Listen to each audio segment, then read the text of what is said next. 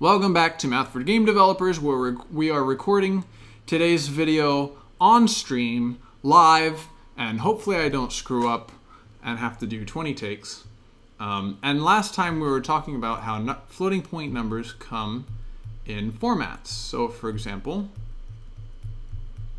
just like this, the floating point number A is going to be represented by a significand part and an exponent part.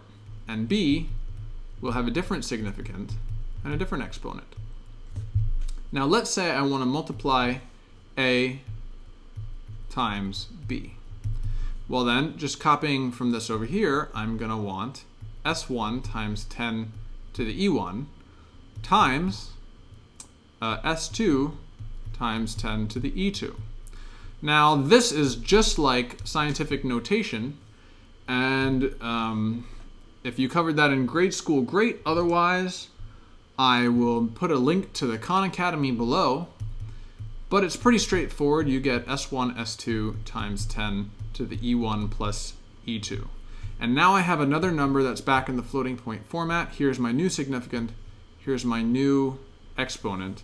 And so if I want to know what C is equal to A times B, then this will be C, and it will be equal to S3 times 10 to the E3, where S3 is just, these things are equal, these things, and these two things are equal. So now I've made a new floating point number. It's this is what the hardware does every time you multiply floating point numbers. So let's do it again, except now let's add A plus B. And I'm going to use some actual values so that we can see what's going on. I'm going to use 5 times 10 to the 8, and I'm going to add it to 2 times 10 to the negative 4. And now I can't just go ahead and do this addition because I don't have like terms. Here I have a 10 to the negative 8, and here I have a 10 to the negative 4. So the first step we need to do is make like terms, and I'll just do that really quick so that we can see what I'm doing. Times 10 to the 8 times 10 to the negative 8 times 10 to the negative 4. And now I have a 10 to the negative 8 in both terms, and I just take these extra exponents and combine them into the significand. So that will give me 5 times 10 to the 8, that hasn't changed, plus 2. Okay, hold on. We need 12 zeros plus 1, 2, 3, 4, 5, 6, 7, 8, 9, 10, 11, 2 times 10 to the 8. And now I can actually add these guys, so we get 5.1, 2, 3, 4, 5, 6, 7, 8, 9, 10, 11 times 10 to the 8. But we learned in our last video that floating point numbers have a limited amount of precision, and in single precision floating point numbers we can only store 1, 2, 3, 4, 5, 6, 7, 8 digits. And so everything after this 0 right here gets cut off. Now this is a problem because you'll see before that we had 5 times 10 to the negative 8, we added 2 times 10 to the negative 4, but the result is that we still only have 5 times 10 to the negative 8. So it's like we added 0, but we didn't. We added an actual thing that was completely lost by the calculation. And this is an example of round off error, which is the first type of error that that we're going to be encountering in our adventures in numerical analysis. So this is a problem because if you have a very large game world, then if you're near the origin, if you're near like the 0, 0, 0 coordinate, then all the numbers that you use to do your calculations are small, and there are no big numbers, and so that's fine. But then as you go out into the very far distances of the game world, then you start getting some big numbers in there, and you want to add a small number to them to make the player move a little bit to the right, and you don't have enough precision to do that. So this is like a limitation for how big game worlds can physically be without going through loading screens or something like that. So there are a few operations to watch out for when you're using floating point numbers. One is doing a big number plus a small number. One is a number I'm going to call it A, minus B, where A is about equal to B. And this will suffer the same sort of problem. You'll get inaccurate results. And then someone in the stream pointed out that I'm very appreciative for, if you have A plus B plus C, that is not always exactly equal to A plus B plus C with the parentheses in a different place. So these are some things that you can do that you should try to avoid, and keep in mind when you're using floating point numbers. Most of the time they won't work. They won't be an issue, but every so often they'll come and bite you, and so it's good to be aware of them. Now let's go to the code section and look at some actual floating point numbers at work. So here we have basically a playground where we can screw with a bunch of floating point numbers and see how they work and what they do. And this is already compiled and ready to go. So I'm going to go to the debugger. And this again is a command line debugger. So don't be too worried. I'm just going to start the program and I'll step us through the process. So first I'm going to assign a big number to a floating point, and then a very small number to a floating point. And that's A and B. And let's see the contents of A and B now. One is 1,000 and one is 0.00009999, which is weird because we tried to assign 0.0001, but what we got is something slightly different. And this is because computers store floating point numbers in base 2, and not all numbers in base 10 are exactly representable in base 2 with the amount of precision that floating point numbers have. So that's something to be aware of. Most of the time it's not going to be a big issue, but sometimes it is. So let's see the result here when we add A and B, and we have C is now 1,000.00012. And that's weird because A was supposed to be less than the value we put into it, was 0.0001. But when we add the two together, we get something bigger than 1,000 plus 0.0001. It's slightly bigger by, a very small amount. So floating point operations can be a little bit wonky in the last digits. And that's something to watch out for. Again, usually it's not a big deal, but then when you need to know about it, it's good to be aware of this stuff. So we're going to add one more 0 right here just to see what happens. Just to make the difference between the big number and the small number a little bit bigger. And you can see that now the 0.00001 has been shifted out of our result entirely and just lost completely, and we have A plus B equals A. So there you go, something to look out for. Let's continue on. I'm going to assign A, B, and C in this way. I don't know why I put B before A, but I did it that way. And then I'm going to add them together in two different orders. And I'm going to exploit what we just talked about, how a big number and a small number can lose the small number in the addition. I'm going to exploit that to get two different results in D1 and D2. And let's see what they are.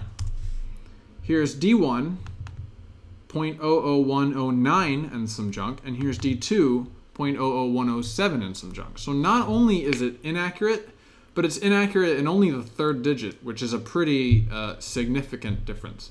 So this, again, is only happening this way because I found specific examples that, that exploit this difference. Usually it's not a problem. So, but again, this is how floating point numbers work. Something to be aware of.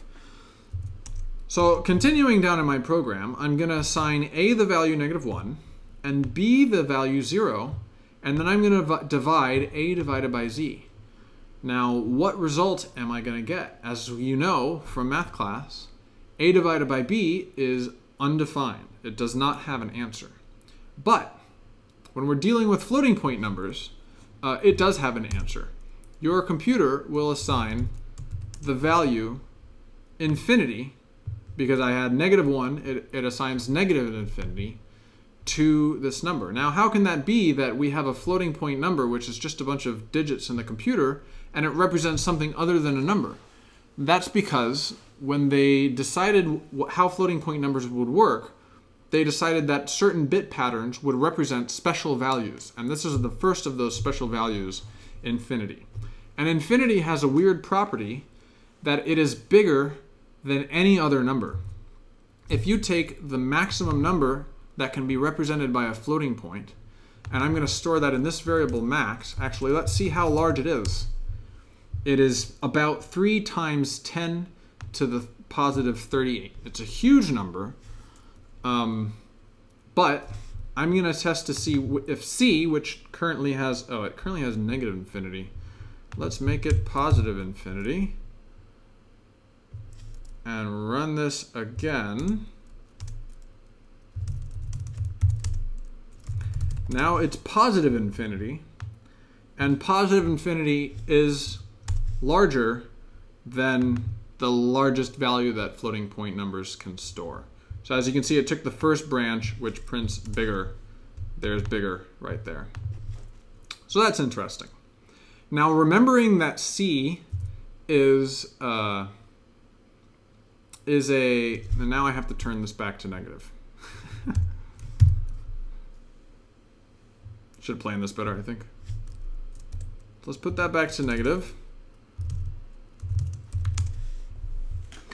So I'm going to put the value 5 in D, and then C is back to being negative infinity. And what happens when we take 5 and divide it by negative infinity? That should make no sense if you think about it in a purely math term, like purely in math terms, but the people who made floating points decided that it should be equal to, print E, negative 0. Wait, what's negative 0? What does that mean? That makes absolutely no sense. 0 isn't positive or negative, everybody knows this. But floating point numbers actually have 2 different representations for positive and negative 0. Positive and negative 0 will always give you the same result if they're used in a computation. It's just kind of an oddity that sometimes for very specific algorithms can matter. But in this case, most of the time, again, I feel like I've said this 4 times by now, most of the time it won't really matter terribly much. But this time, in a very rare occasions, it can matter. Okay, fine. So now what happens if we say A and B are 0 and we do A divided by 0? What do you get then? Well, we learned that another number other than 0 divided by 0 gives infinity. But 0 divided by 0 is actually called an indeterminate form. It's a little bit different. And it gives you another special value, print C, called NaN, which stands for not a number. This, again, is just another series of, another pattern of bits that the people who made the floating point spec decided would be a special number. And usually, if you see NaN in your code, if it turns up in your floating points, it means you've done something wrong. Like, dividing by 0 can kind of sort of happen sometimes in a lot of algorithms, but 0 by 0, that should probably never happen. And if you do that, it makes absolutely no sense, and you should get just an erroneous result. And that's what NaN is. Now, how do you detect if you have an NaN? Well, NaN is the only bit value that if you compare it to itself, it will tell you that it's not equal to itself. So I said if C equals C, and C has NaN in it, and that should be true all of the time, and it will be true for any other number except NaNs. And so this is a way that you can use to detect if NaNs are in your code, or NaNs as they're called sometimes. You can use assert C equals C. C is equivalent to C. And because C is NaN, this assert will fail. Bam. It gave me here's the stack trace, and it basically, the program's about to die now because the program is in an inconsistent state where I did something wrong. I divided 0 by 0. And that's not allowed.